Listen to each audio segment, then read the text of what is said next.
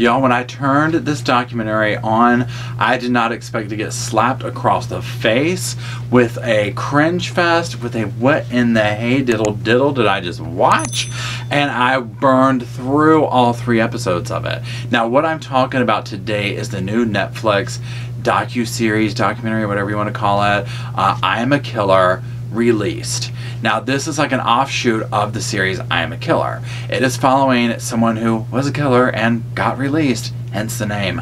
Now, y'all, moving forward, spoiler alert right here, all across your face. If you don't want to know like the big, oh my god, then go on and quit watching. But if you do want to hear my take on it when I think about it, then let's keep going. So Dale Wayne Sigler took the life of a subway worker 30 years ago and has now been released. Now, the dynamics of this crime are complicated, and most of them are. And what this documentary is doing is kind of giving us insight into, okay, here's the case, here's essentially the twists and turns in it, and here's what it looks like with him getting out after 30 years. So let's go over the backstory real quick before we get to some of the more cringy parts. So 1990, Dale walks into a Subway shop.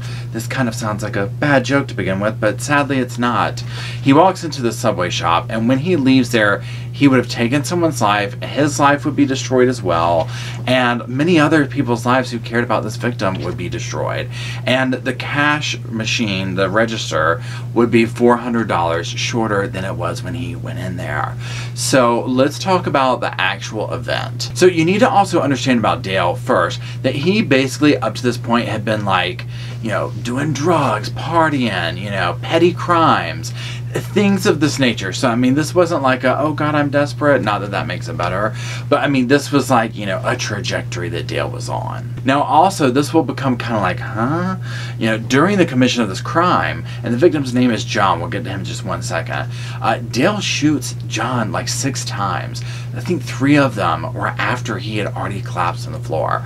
So this will become relevant here in a couple of minutes, because this wasn't just a let me get the money and run. There's something else going on there. And now, as you can imagine, the violentness of this, the heinousness of it, literally shocked everybody. Dale initially was sent to old Sparky for this, and there he sat on death row waiting that out, when all of a sudden some laws changed around, and he had a good lawyer, and this had to do with like jury selection stuff, and the lawyer, you know, got his case to specifically be looked at through a retroactive type way. So basically it made Dale eligible for this new law that passed, which meant that his sentence got commuted from old Sparky, you know, to a lesser sentence. Along with that automatically came the, you know, opportunity for parole after like 30 years, I think it was. Yeah, I'll be damned if he didn't get the parole. Now, Dale has allegedly changed his life in prison. He's an ordained minister now. You know, he found God, the whole 9 yards. He cries half the time. He's very open about, you know, telling his story, you know, to anyone and everyone that will listen, and some that probably don't want to listen, you know, and that's kind of his gig at this point. You know, he's very open about the regret that he has, the crime that he committed. So he has this, like, open book kind of thing to him that makes you say, huh, okay, what, you know, this is kind of interesting. Now, he considers himself like a walking miracle, like, oh my God, you know, God touched me, and now I'm here to teach the world about it. So, you know, there's that. But then it gets twisted. So the victim, John, who I was talking about, he was a gay guy. Now, in the documentary, we see and meet his half-brothers. And, you know, they speak very highly of him. They didn't have an issue with the gay thing. Remember, this is like back in the 90s, so it wasn't like it was now or whatever, especially in certain areas. So, you know, they were very fun. I mean, they loved their half-brother. They basically were like, look, you know what? We kind of heard that Dale, the perpetrator, might be gay too. You know, and we feel like the gay thing had something to do with what happened to our half-brother, John. You know, whether it made him snap on him or whatever, but they were like, you know what, they just basically are describing a hate crime. So there's that. They're insinuating that, you know, Dale might be gay himself, and it adds this whole other layer to the story. Also in that is that we learn that John, the perpetrator, and Dale, the victim, knew each other before this crime. So this was not just a random, oh, I walked in Subway and robbed them. You know, they knew of each other. They knew each other. So there's that going on. And we'll get back to that in 1 minute. The next thing we're going to talk about before we go further is the next like major character in this film. Her name is Carol Whitworth. She's a 70-year-old woman. She basically befriends Dale in this. And the way she does this is she's at prison visiting her stepson, and he introduces her to Dale.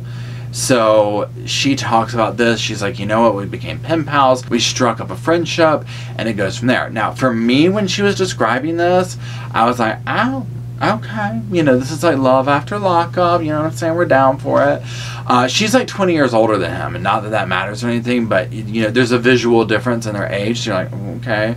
I personally got romantic vibes off of it at first, but then all of a sudden she's like, and he calls me mama, and I was like, whoa, whoa, whoa, mercy, whoa, where do we go now? Where this took a left-hand turn. So she's basically like, he considers me like a second mother, and I was like, okay, that's kind of, I mean, I hate to say creepy, but in the context of how I was viewing it, it was creepy to me. So there was that. Now, their relationship grows so close that she's like, you know what, you can parole out to my home and live with me for like the first year that you're out. I'm willing to do that for you, which I thought that was pretty amazing of her. And honestly, my red flags went up, because I was like, this guy is working her over. He is working her over. He knows she's lonely, and he is taking advantage. Now, another thing of interest with Carol that I was just like, girl, we might want to double check on that. Basically, during the interviews, because it's mostly what this is made up of, is like interviews with the director and whatnot, and she basically didn't even really know what he did. I mean, she knew that he was in there on, you know, the Big M charge, but she didn't really know the details of it. And part of me was like, oh, that's, you know, sweet, I guess. But then also I was worried for her, because she does have like a grandson and his wife that comes over and stuff, and they're not too cool with this.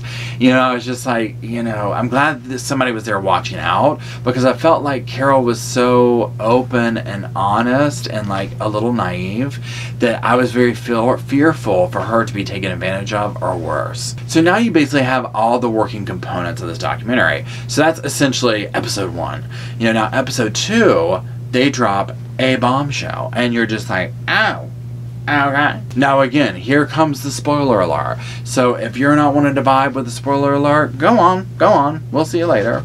So remember how I said that the victim, John, was gay and that he knew Dale. So Dale is now coming out. Remember, this is 30 years later. He is saying that the victim, John, was going to blackmail him into a homosexual relationship, and this essentially caused him to snap because he had nothing left to lose but his reputation, and this is why he ended up taking the life of John. So that right there completely turns this story upside down, because in trial he said it was a robbery thing, and so now 30 years later he's like, no, that wasn't the truth, and you know, I should be able to speak the truth, and da-da-da-da-da-da, you know. And it's kind of like, okay, well, why wouldn't you have said that then? If you were so concerned about your reputation, you know, and him doing that you're willing to throw your life away over it, you know, why wouldn't you have said that in court, unless people had some dirty stuff to say on him? So there was that. That is the entire thread. It throws the whole movie upside down. Essentially, you see him, you know, he's going to this church and whatnot, and I mean, people are kind of on his side to a degree. Like, even the grandson's like, I mean, I probably would have done the same thing if somebody was, you know, trying to blackmail me like that. And I'm just kind of like, really? Like, and one of the attorneys that was watching, you know, he worked in the case, and he's rewatching this, and he's like, first of all, I don't believe this at all. This is a lie. But he's like, you know, who am I to say it's a lie? He's like, I wasn't there. I can't say. But he's like, I really have a hard time believing this is true. And he was like, even if it is true, why would you go take someone's life over that? I mean, really? And I agree with that question. I mean, it's true. This is what I think happened. I don't have proof of this. I wasn't there. This is the Sofa Squad opinion. I think that, now it is possible, let me back up here. It's possible that they could have had something going on the down low. We see this all the time. You know what I'm saying? Where the dude can't handle it, whatever, and so this happens. You know, so there's that. It's possible that he did try and blackmail him. Again, I don't know. I personally think that Dale was already living this life of crime and petty stuff and robbing things and yada yada yada. He knew this dude was gay. He knew it was an easy mark. He knew him. He could go in there. And I think he went in there and took advantage of the situation and did away with him and then took the $400. I think he was probably disgusted by him, and that's why he put so many bullets in him. You know, I mean, that's just my take on it. I could be wrong. If you know more information out there about this case and you want to throw your 2 cents in, like if you were there, like, you know, you lived in that area, whatever, you know the tea on a local level, drop it like it's hot in the comment section. So that's it. I just definitely suggest watching this. Definitely check it out. You will rip through it. You will enjoy it. You'll laugh. You'll cry. You'll freaking horror. But regardless, come let me know what you think about it. Thank you for watching. Check out my other videos. I'll talk to you soon.